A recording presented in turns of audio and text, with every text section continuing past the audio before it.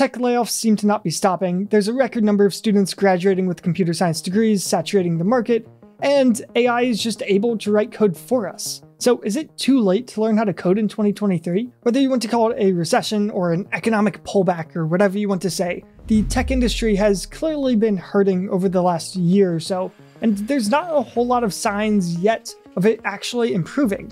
And if you look at the tech industry over the last few years, or really the last decade, it became this game of raise a bunch of money so that you can grow a company, and take that company you've grown. And by the way, I don't mean profit by grow, I mean just get a bunch of users in some way. So you grow a company, and then you take that growth and you go to investors and say, look, I have all this growth, invest in me. And then the investors see the growth, so they give you more money. You use that money to find more users, to grow even more, and you use that growth to raise more money. And you just keep going through this cycle.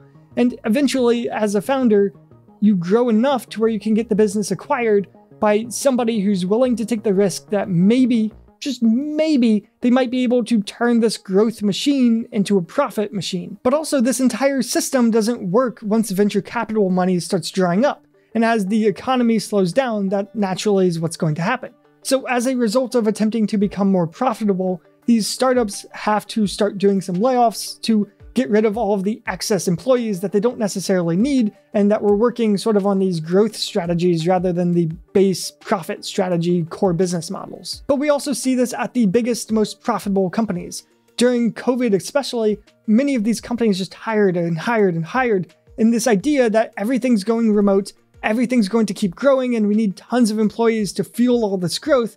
But again, when the economy slows down a little bit, that growth is less sustainable and lots of layoffs end up happening. This also isn't the first time we've seen something like this. In the 90s, there was the dot-com bubble, which essentially was a bunch of companies that raised a ton of money based on the fact that they had .com in their name and nothing to do with their actual business models. This isn't that much different than companies raising a bunch of money because they say they do something with blockchain or artificial intelligence or machine learning.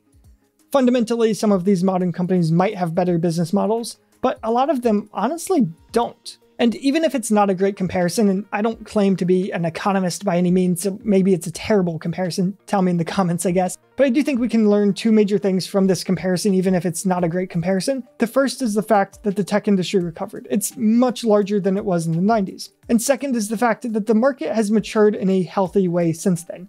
While we still have companies saying, hey, we have blockchain, give us lots of money, for the most part, most tech companies aren't that. Most tech companies at least have some level of legitimate business model behind them, and I think Silicon Valley and venture capital has gotten much smarter than it was back then. So I guess my point is simply that I would look at the 90s bubble burst as almost like a worst case scenario for what could happen to tech today, because I think we're in a much healthier place than we were back then.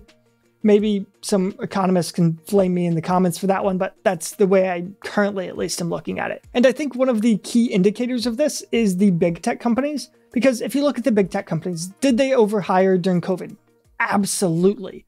But are they still massive, profitable businesses? Also, absolutely. If you look at companies like Google, Facebook, Amazon, Microsoft, these massive, massive tech companies that have a huge control over the market, they are ridiculously profitable. And there's not a whole lot that could change that. To give some indication of this, I think we could all say that Meta probably handled this worse than any other tech company. They have had a terrible year. But guess what? In the last quarter, while everybody's talking about what a horrible year they had, and they did by their standards, they had a net income of $10 billion in the last 3 months. This is not a dying company. It might be a company that's growth is slowing, or that's even in a decline, but it's not dying, it's not going anywhere. And that's the same for most of these big tech companies. So overall, my point with the recession thing is simply that I can't predict the future, but if I wanted to make a guess, my guess would be that the tech industry will recover eventually, whether that takes 6 months, a year, 5 years, 10 years, I don't know. It could get worse before it gets better, but I think eventually it will get better. And when we look at just like the broader tech market, and we see all of these companies that are still thriving, and we see how tech is impacting all of our lives more and more and more, the companies producing that tech are naturally going to continue to grow over time. Okay, but moving on from the recession, I also want to talk about oversaturation in the market a little bit. There's more and more computer science graduates every year, and there's all these pushes to teach every kid how to code, to teach everyone in university how to code. to just get more people learning how to code.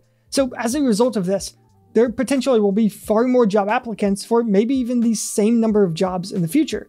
And if the growth of people who know how to code outpaces the growth of jobs in coding, well, then that would presumably bring salaries down. So is this going to be a negative factor towards the software engineering space? Well, maybe. Over the last 5 to 10 years, computer science has arguably been the best return on investment of any college degree you could get just financially. With just a 4-year degree, you can earn $100,000, even $200,000 and up directly out of college, which is completely unheard of for pretty much any other degree. But is the tipping point right now where salaries just start going down year over year? Maybe. I personally don't think so. I think tech is so deeply ingrained in our society and it's being advanced so quickly that I find it hard to believe that the job growth isn't going to continue to accelerate. But maybe it won't, or maybe it just will be outpaced by the growth of computer science graduates. But even if the salaries do go down, I think the worst scenario is that computer science becomes similar to other STEM fields in how much you end up making out of college, which is not bad. It's still a lot of money. It might not be the incredible compensation we've seen over the last 5 to 10 years, but it's still very, very good compensation. I don't think you would say that a civil engineering degree, for instance, is a worthless degree. They might not make as much money as a computer science graduate, but they still make good money, they can support their families, and they can live a comfortable life. And it's still a good career to have. And I think the same would be true for computer science and software engineering, if in that worst case that it keeps going down, but I again don't necessarily think that'll happen. But on the flip side, it's also possible that the growth in artificial intelligence and the blockchain and everything else actually results in more jobs for computer science graduates that results in higher incomes. So there is a chance it could go either way, but I think the overall opinion that I would have is regardless of what happens, computer science graduates are going to be living comfortably from a financial perspective for a very long time. But even if the recession ends and there's not an oversaturation in the market, what about AI tools? Things like Chat-GPT that seem to be getting better and better at coding over time and could potentially one day be replacing software engineers. Well, yes, Chat-GPT and tools like it are absolutely incredible, and they represent such a huge leap forward in technology. But at the same time, they are just tools. And I think for a long time, they will continue to just be tools. Tools that we as software engineers or anybody else really can use to improve their workflows and be better at what they do. It's easy to be amazed by things like how good GPT is at coding interviews, but that doesn't necessarily mean it's going to be that good at software engineering. Solving a coding interview question is coding in a small vacuum, and it's coding in a small vacuum a problem that's already been solved, and that presumably probably was even in the training data. This is very different than coding in a massive codebase of potentially millions of files, and creating new and unique things. And even if you try to use GPT for these things now, you'll see it doesn't do nearly as well as it does on these smaller, more isolated tasks in a vacuum. But GPT has been getting better seemingly exponentially, and if that continues, won't it just get better than us at coding? It will get good enough to be able to understand these codebases with millions of files. And potentially this is true, but to be honest, I sort of doubt it. As an example, look at self-driving cars. When self-driving cars were first announced and we saw the first demos, it was absolutely incredible. And it seemed like they were getting so much better, so much faster. Now, 5, maybe 10 years later, how much better are they now than they were back then? They're a lot better. But guess what? We are still very far away from being able to just hop in a self-driving car, sit in the back seat, take a nap, and it takes you where you need to go. That's not happening anytime soon. And the reason for this is that oftentimes the first 80% of a problem only takes 20% of the work, whereas the remaining 20% of the problem is 80% of the work. And I would expect that tools like GPT are going to hit similar plateaus as they get better and better. Okay, but what if it just continues to improve exponentially? After all, that seems to be what it's doing so far. Well, even if that happens, I think we're still a very long way away from actual adoption. Again, think about the self-driving car analogy. If self-driving cars were completely finished today, how long would it be before people stopped driving their own cars? Probably a while. There'd be some people who feel unsafe getting in a self-driving car.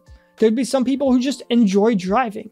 And there'd be some places where there's laws restricting the ability to drive a self-driving car. The same is true with AI replacing jobs. If AI could replace software engineers tomorrow, Google and Facebook and Microsoft and all of these massive companies aren't just going to lay off their workforce and replace them with AI. That would be a massive risk, Because what happens if it fails? This is similar to the fear of getting in a self-driving car. It might not even be a logical fear, but fundamentally, these companies are making billions of dollars. Why would they risk all of that on replacing everybody with AI? The more realistic scenario is that they slowly start adopting it, and it makes engineers a little bit more productive, and maybe they need a smaller workforce over time, and maybe 10, 15, 20 years down the line, that smaller workforce gets so much smaller that it seems like there basically are no software engineers anymore.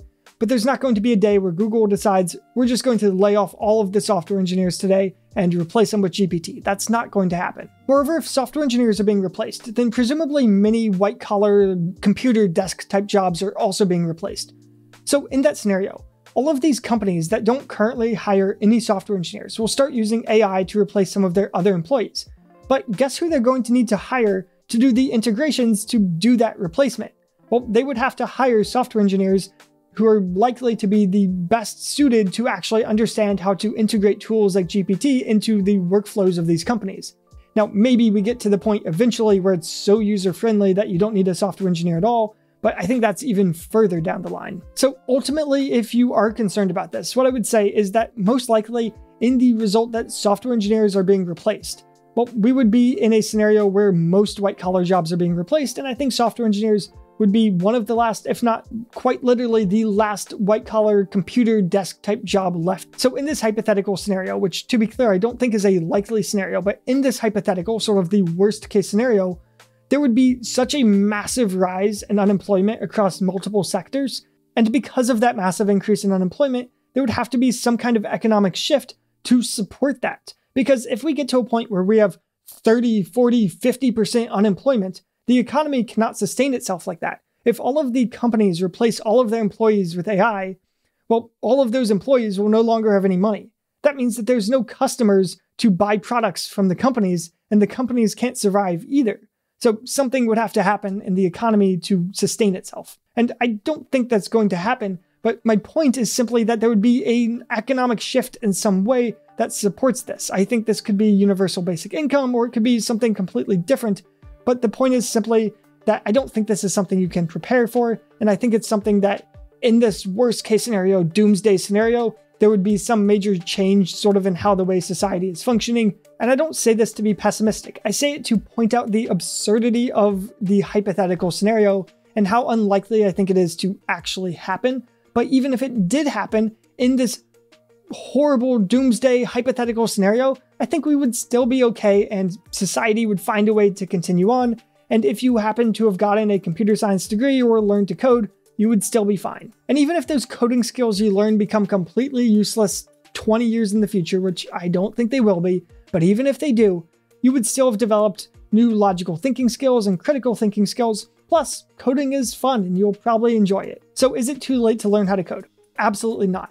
Maybe recognize that the jobs you could get could be changing. Maybe the compensation packages will be changing. But overall, I think it's going to stay an amazing field to be in. And more than that, you shouldn't let some AI chatbot dictate what you want to do with your life. Do whatever it is that you're interested in.